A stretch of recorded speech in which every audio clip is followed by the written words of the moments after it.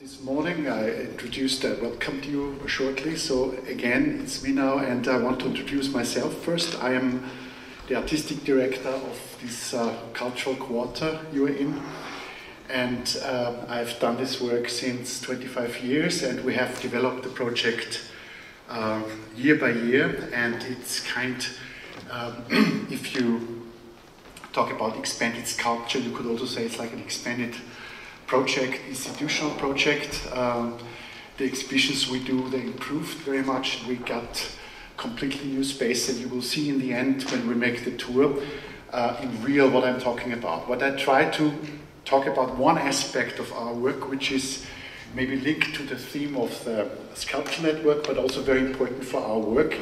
It's not so much the term about advanced technology in sculpture, which is more interesting when we do exhibition with Ars Electronica. For our space right now, what I'm talking about is more like expanded sculpture, like in a way where you say, how can you deal with a space like that with a kind of expanded idea of sculpture. I just want to give some basic ideas how we approach this work. It's not a kind of some examples from art history, but the idea is more to show you the way we think and how we try to work. So basically, when you talk about time-based sculpture or space and sculpture, and you compare it with the classic idea of sculpture, I think you have these 6 aspects which you have to deal with. Like in the classical way, where if you just take a very traditional sculpture like this one, or a more contemporary one like from the Forum Metal I was mentioning this morning from the 70s, you always have the problem, or not the problem, but the idea that it's an object which is kind of still autonomous. It has a kind of material, it's a materialized form. It needs a certain distance for the visitor, basically, and it has this kind of not so much site-specific idea how you could work with sculpture anyway. So this is one aspect we were dealing with all the time was sculpture in space. In Germany it's maybe more simple. You can say verräumlichen oder verzeitlichen einer Skulptur. And there are some different ways you can do it, of course, like in art history, you're all familiar with that, where you have the first and most important thing that also was kind of the way when our institution was founded in the 90s, it was the kind of work, installation-oriented work, site-specific projects. This one maybe is the most site-specific also from the Forum Metal I was mentioning. It's the Nike, it became very famous because it was a kind of scandal about it. They put it on the top of the art school right near the Danube, and they had to remove it after 2 years, and then it was bought by the Architectural Museum in Frankfurt. It's still there after 40 years. We'll try to bring it back for a visit in Linz next year. It's still working, so it's still there, but it never was exhibited again after '79. So it was kind of an interesting, also in terms of local history of art conflicts, interesting project, but a very site-specific piece, but still a sculpture. Another way, of course, is to mechanize sculptures. You're all familiar with that.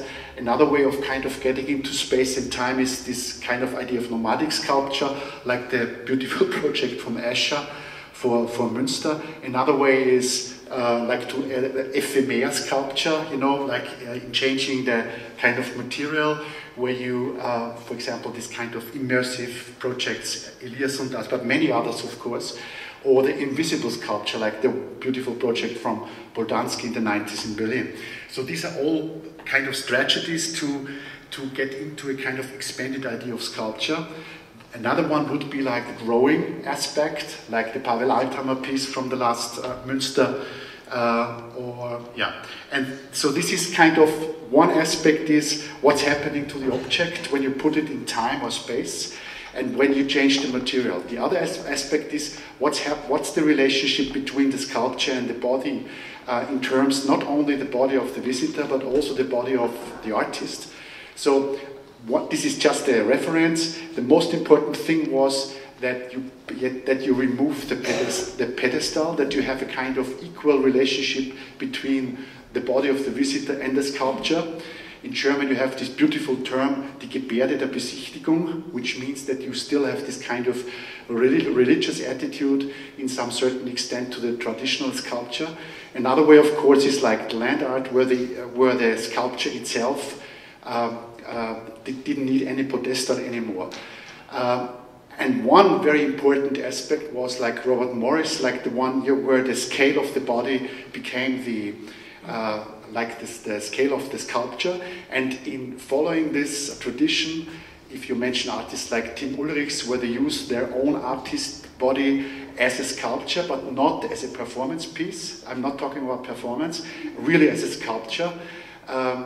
And the really big reference for us when we work like site-specific with this extended idea of sculpture, of course, always has been Dan Graham, where for me, in a perfect way, the visitor themselves became essential part of the sculpture. The Dan Graham piece do not work without the visitors. So this was one important other step in sculpture and body to involve the visitor. There I have another example. We did in Linz a couple of years ago. It's a nice piece done by art students where you have this kind of, people could kind of grab the objects, but they could not take them out. So still again, here you have the body of the visitor is a part of the sculpture, of course. The piece is inside, but it's not working without the person. You're familiar with these reference pieces. They are quite new, like Abramovich, this piece she did in Serpentine Gallery, where the visitors came into this white space, and she had these people there, and suddenly the visitors themselves doing the same thing, standing in front of that wall, and the whole piece becomes a sculpture, or the famous piece from Gormley a couple of years ago, again using the pedestal in a very different way. So you see, I'm just giving a little idea how we approach our projects ourselves. Again, just to sum it up, for us, like the installation, site-specific work with art and artists inside and outside of the space, in the public space and in the museum space, always has been a kind of extended idea of sculpture in terms of space, time and body. And of course the material itself. So I hope you will find some of these ideas when I show you now in the second part, like our spaces and the development of the project. The first important thing is the parcours. That's where we are. We are right here. Okay. So you see, this is the main street of Linz, and this is the cultural quarter. So you're familiar probably already with the red space out there. And this is the Ursulinenhof, it's the old Choister, and this is the school we're using. Here you see it's a parking loft, and this is the shopping mall. And so that's, excuse me, here you see it again, and this is the space again we are using now for our exhibitions. So here is our home base, the art space. Here again is the Choister we are in, and this is the extension of the art space. And this is what I said this morning, this really interesting thing, that you have a kind of 4,000 square meter flat roof right in the center of the city, which you can kind of work on, which is not a commercial space, or which is like a space not used, like you will see on the shopping mall. They never used this space, and they never thought the space could be interesting, but also the parking loft, the top space was never used. So this is just a historic site of our historic photo of our school, of our art center. This is another one, and here you have now again like a drawing of the whole area. Again, here we are, and this is the space. So what happened, what we did is, and now remember what I said about extended sculpture or extended idea of growing. We tried to find an idea. First was to find an idea to connect all this. And of course, we worked with artists right from the beginning. So we asked the Atelier Bauwau to do a kind of basic idea how you could connect all these very different buildings. And they came up with a very good idea, which is still, we're working on that, it's how you say Wurzel in English, like the branch. Okay, so the branch already is something which is not finished, which is not fixed, which is not autonomous, which is growing all the time.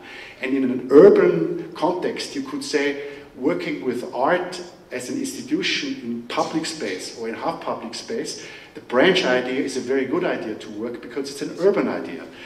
I mean, of course you have this process of city planning, but you also have this kind of city growing thing, you know, like adapting a city and on and on. So we thought this is a nice idea to kind of create this art space. So again, this is the drawing. Now you see what we did. This was the original parkour the Bauwau built. You will see pictures later on. So the red one is like connecting everything, you know. So we connected with our art space right here, with the parking loft. We connected it with the roof of the shopping mall. We connected it with the church. Then you could walk through the church. You could walk out here again. You could walk into this building. So you see everything was like suddenly, in a way, was one parkour. And then we started to create, of course, you will see later on, we worked with kind of temporal art pieces. We changed on the parkour, but we also extended the parkour. So the next step was this. Sorry, it's one picture. It was not in the same year. So first we built the tower, you will see today. It was kind of a vertical, because the interesting thing was of this flat roof that you could walk like a flaneur, like a city flaneur. Normally you only have this kind of vertical view from upstairs. We had first like a horizontal parkour, and then we built the vertical tower, and then we built this kind of steel structure.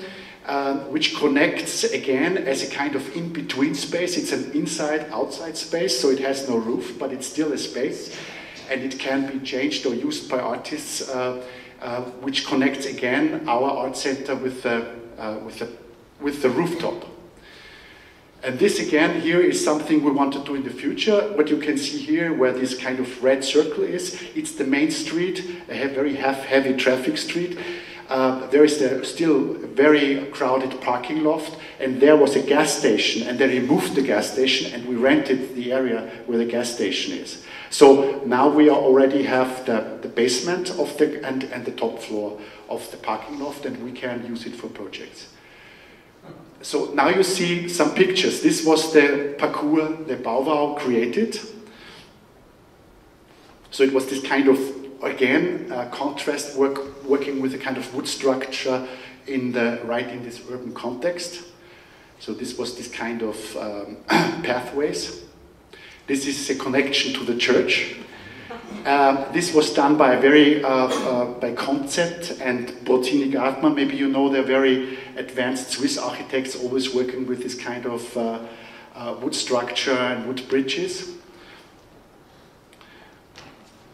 Then, in the first year, when we did it for 2009, in the first edition, we put up a high wheel on the rooftop, and we asked the Spanish artist Maida Lopez to do something with the wheel. So this was the opening.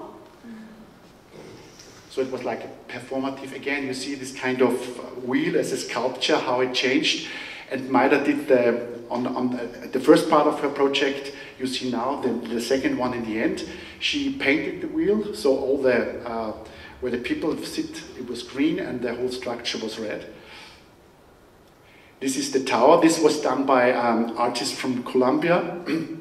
He created this big, how do you say, ants, which were kind of creeping up like as a sculpture, creeping up the tower. This was done by a bamboo tower. We made a contrast to the Catholic Church. You will see in the end. Weng Chi Wang, this Taiwanese artist, doing like a bamboo cupola. Here you can see both in the night. And everything you can see up there is part of the parkour. So it's, then we removed it again. Here you see now the steel structure. You will see it in the end when we go up.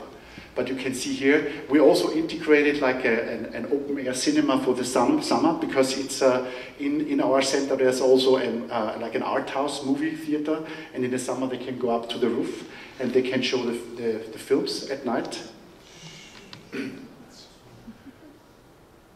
Here again you see these bridges to the attic. And then we also use the attic spaces, like the old, very old from the 17th century, so people would go really from the parking loft into the attic.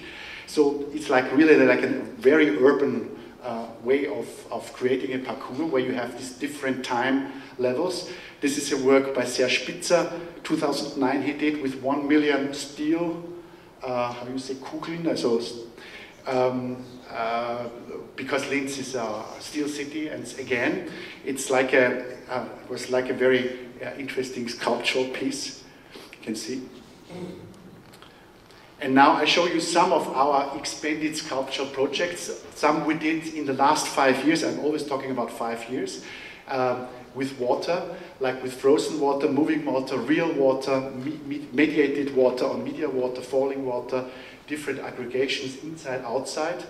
So start with a very kind of static project by Ursula Stalders. She collected for 5 years everything in the Lagoon of Venice. And then we made this kind of Lagoon of Venice on the top roof.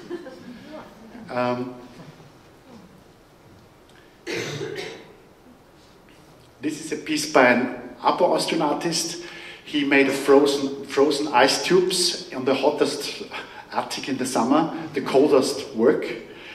So it's ice, and people, when they would grab, they would kind of be...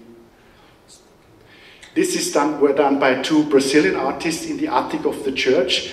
There is a video, but I don't think we have time enough. It was a kind of a neon installation with which moves like waves.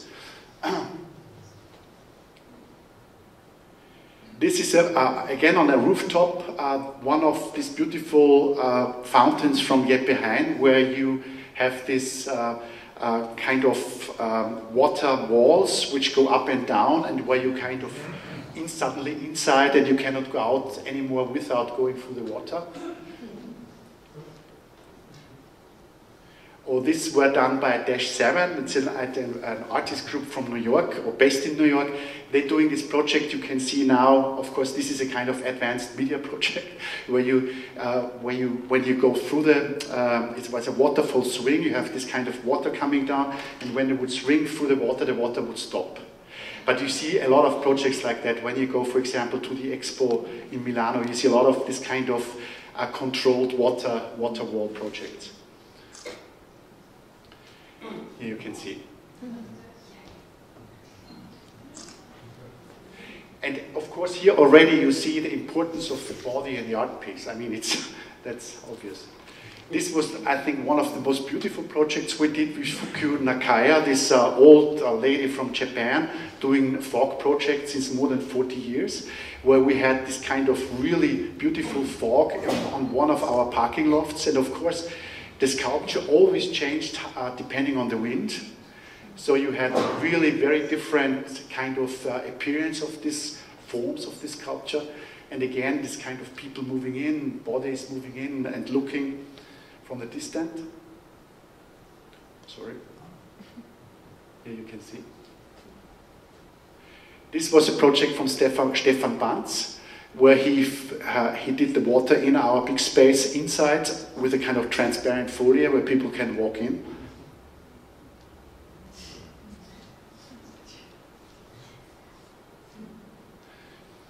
And so this is one kind of category of projects. Another one would be this one.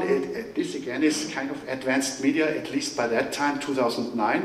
It's really a nice piece by Paul de Marinis, where you see the people, you see this kind of structure up above, and the rain is controlled, and when you are, and the umbrella is working like a loudspeaker. So when you have the umbrella and the rain drops down, you hear singing in the rain. It's really working. So, and of course, it's an interesting way of sculpture because you cannot see it. Still, the people are part of it, but the sculpture itself is invisible. This was also a very nice project by the Russian artist Leonid Tishkov. He had a kind of moon you could borrow. So this is the chapel outside. When you walk on the red square, you see the chapel. So this was kind of the home base of the moon. And people could come to us and they could say, I would like to borrow the moon for 2 days. And then the only option was that they had to go to their home and mount the moon that everybody could see it. Like put it outside of the window or inside of the window. You can see, for example, this is it's another somewhere just across the main street of Linz. So it was kind of a sculpture moving through Linz, being there and then again.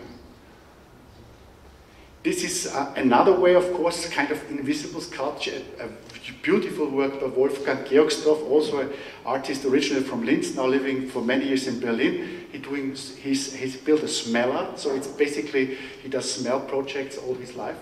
In the middle is the artist. So you could smell it, but you only could see the tubes. So one aspect. And the third one, last one I want to show you, where really the body also is kind of very important in terms of kind of finishing or even building a sculpture. This is a project by a Viennese artist architect group. They built this kind of net where the people could walk through. They could take the normal staircase or they could take their way up through the net. This is, we redid an old piece by Hausrucker, one of these projects they did by that time with this kind of matratze filled with air and a kind of billiard place or box ring up in this steel structure. You can see. Again, only completed with the people. This is another piece where you could hit the ball, and when you were hit it, they took a picture. The artist took a picture automatically, so everybody was kind of catched in the wrong moment. Not when you are addressed, where you cannot control yourself. Or this was also a project by a Taiwanese artist, the Bubble Man. You know, people really thought there's really a person on there, but it was just, of course, a puppet.